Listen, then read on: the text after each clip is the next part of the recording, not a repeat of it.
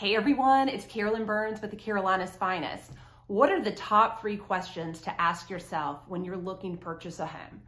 Number 1, budget. Yes, this may sound obvious, and I think sometimes for buyers, they very easily get anxious and get caught up in the purchase price.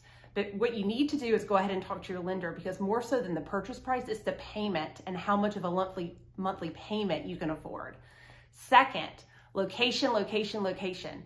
Think about, work and play, your lifestyle needs, whether it's a commute or a favorite restaurant or shopping or the beach that you want to be close to.